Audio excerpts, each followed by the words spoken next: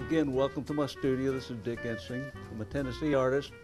Today we're going to give you another free art lesson. Now we've been working a process out. The first 3 art lessons, free ones, were on still life. How to start it with the shapes, how to do the values, how to reconstruct. This time we're using a head study. We've already established some of the shapes in here. We have 5 shapes: triangle, circle, square, rectangle, and an oval. Now what we're going to do today, we're going to put values into this. And basically what I'm using is a light blue, which is a cerulean blue. We're going to use the same color we sketched with. I use a number 2 or a number 3 brush, doesn't matter. We're going to do a technique called scumbling. Now here's the brush. It's got a nice chisel point on it. It's what they call a flat with a long bristles.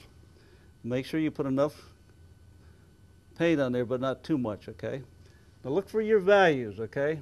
And here again, before we can get through this whole process to get to the finished painting, we have to go through all these stages. And here we have a value scale from light to dark. And basically there's 11 values in here.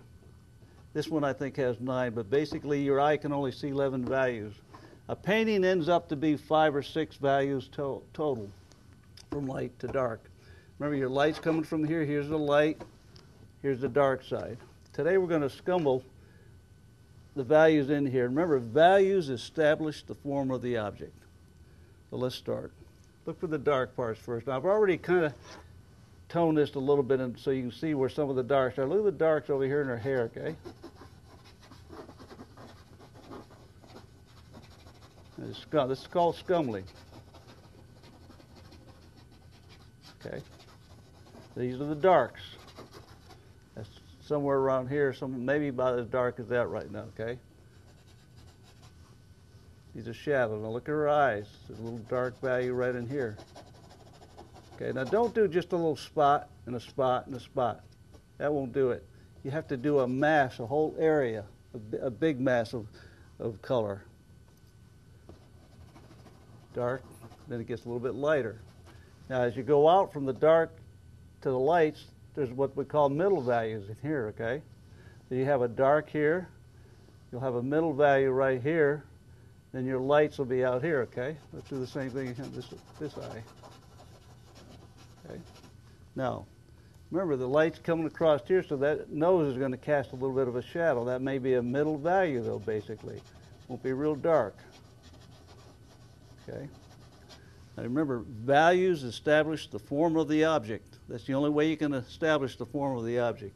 You can't do it with color. Color is the last thing on the list. Color has to have the right value to make sense. Okay. There'll be a little bit of a shadow. It'll be a middle value under her chin right here.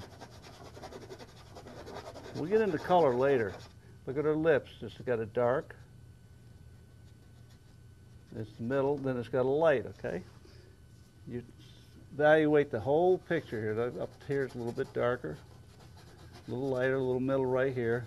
As it gets over here, it's much lighter. So this here is maybe a middle value that comes down into here. But then as we see this gets actually a little darker, so we can go down a little bit deeper right over here. You can have a lot of fun with these value sketches. Watercolor people are real smart. The first thing they do is make a value sketch, then they do their watercolor. For one reason, a couple of reasons. One reason is when they do it, the light is consistent, so they leave it. As the day progresses, the light's going to change on you, so you leave it to what you started with. Okay.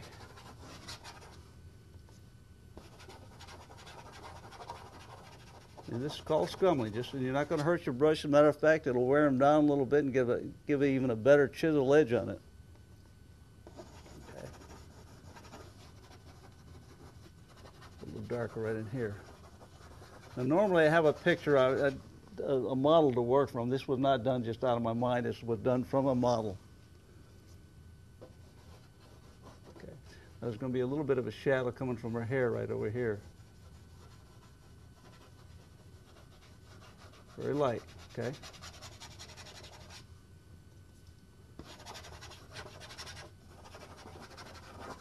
Now, tell you that one of the reasons we use cerulean blue, cerulean is a little cooler, but it will blend with all your other colors as you get into it.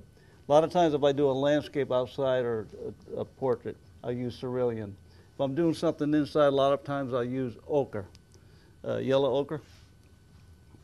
But I like the blue color. It gives a nice ambiance to your picture now, okay? Now there's going to be a little bit of a shadow right here on her arms. Okay, that's as far as we're going to take that. That gives you the idea. To see the finished video, now we're going to do some finished ones, which will be an hour, hour and a half, which will take the portrait from every stage. And there's basically 5 stages in this painting. We're about the number 2 stage right now. The 3rd stage will be reconstruction, which we're going to do in another video. Appreciate you coming today, and as I said, you can look me up on my internet. I'm dickensing.artist.com, or write me on my email, dickensing@bellsouth.net, and I'll answer any other questions for you. And again, thank you for coming to the studio.